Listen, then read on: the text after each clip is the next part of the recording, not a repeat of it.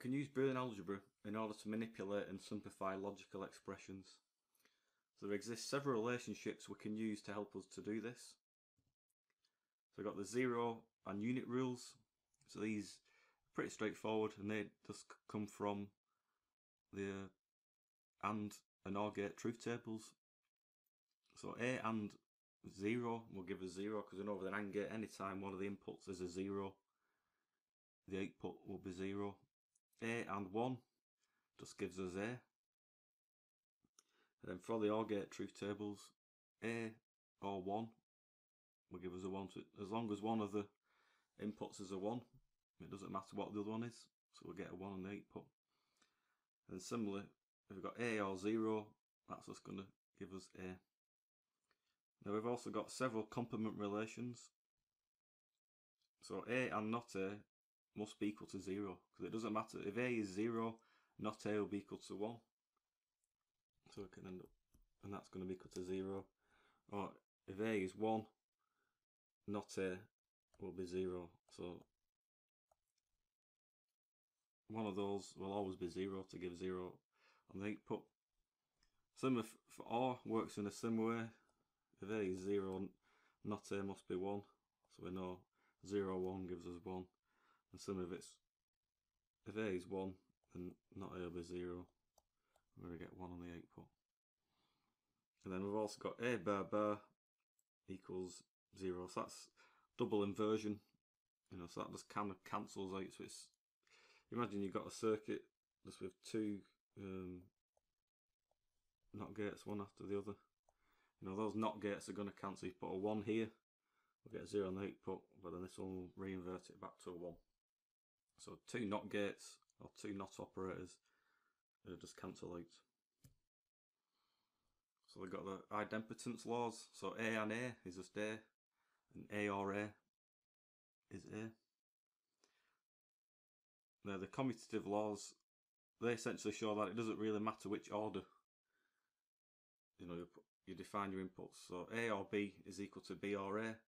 The same A and B is just equal to B and A. So this is just the same as normal algebra. If you're doing 3 times 5, it's the same as 5 times 3. So the order of the operator doesn't matter. Then we've got various absorption rules. So it turns out A or A and B can just be simplified to A. So we know actually, if we know A is just equal to A and A. So we can know that with A and B. So this, we know this expression here is just A. So that's just the equivalent of this here. But then from this we can take A out as a common factor. So we'll have A and 1 plus or 1 or B. So we've just simplified this to A. Take that A out as a common factor, so that'll leave us 1 or B, and then we know this is just going to be, this is just equal to 1, so that'll just leave us A and 1, which is just equal to A. The second one is very similar, so we can just multiply that out. We'll have A and A, or A and B. So again, we know that simplifies to the essentially the one above. So we can just take out again A is a common factor. And I'll left with A and 1 is just equal to A.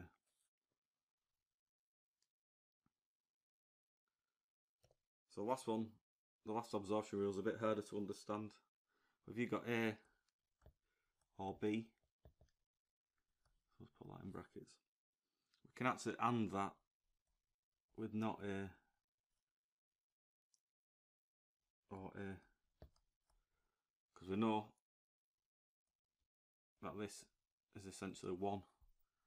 So doing something and 1 is just, doesn't affect it. So we can add this term in without altering the expression, and then we can just multiply that out. So just as you're doing normal brackets, that'll give us A and not A. and A, B and not A, and finally A and B. So we can look at this expression now. So we know this is equal to 0, so we can just cancel that and forget about it. And then again we know this is just equal to, that's just A. So I'm going to take this A out as a common factor. So A, 1, and then with this A, I'm left with B or B, not A.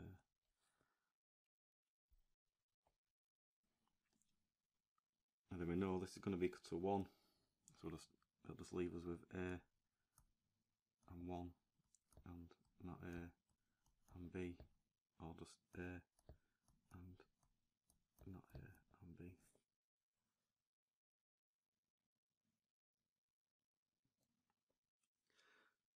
And we've got the distributive laws. That's just essentially multiplying out brackets. So you can, the top one you just multiply out the terms. The second one you multiply out this part, then you can use some of the absorption laws to simplify that down to this. The associative laws are just showing that you can group the inputs in different ways. So A or B or C, you can do A or B first. So they're shown in brackets, or you can do B or C. So that's, they're saying you can do the order of the operations can be done in any order, and A and B and C, we can group those, and those and they're exactly the same. Now we've got these other theorems called De Morgan's theorems we'll look at later. So these are important because these help us to create order the logic gates from NAND gates. So there's some important observations from these rules. If you note the duality, so for all the laws you can swap the operation. So if it's an AND, you can swap it to an OR, and then swap the zeros for ones, and you'll end up creating other rules. We know that double NOT gates cancel, so this complement relation, that becomes very useful when we're simplifying circuits. The order of the inputs to gates doesn't matter, so that comes from the commutative laws. And then the associative laws show that we can create multi-input gates from 2-input gates. So a 3-input gate you can actually create from two inputs, what we'll see next. So a NOR gate is equivalent to an AND gate with negative inputs. That comes from De Morgan's laws. And again, NAND is equivalent to an OR gate with negative inputs, which also comes from one of De Morgan's laws. So we'll see it later. They're very useful rules. So for multi-input gates, the associative law shows that we can use the 2-input gates to create gates with more inputs. So these top two circuits are just exactly the same. Say this A, B and C, so that'll give us A or B. On the output here we've got A or B or C. So on the second one, that'll be, and we know from the associative law these two equivalent. So by connecting two 2-input gates together like this, you can create essentially a 3-input OR gate. But rather than drawing it out using the 2-input symbols, we just tend to use a symbol like this. So you can just, for multi-input gates, you can just add on more lines on the input as you need. Now De Morgan's theorems, I said these are very important, and we'll come to use those later.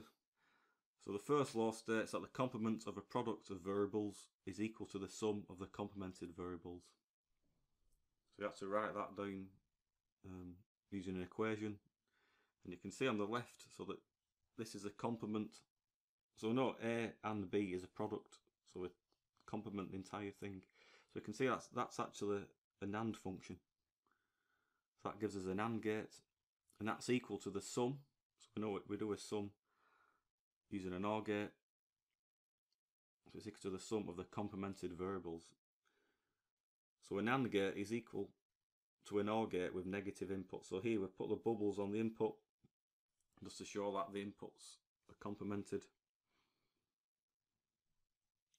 And then the converse De Morgan's theorem is that the complement of the sum of variables is equal to the product of the complemented variables.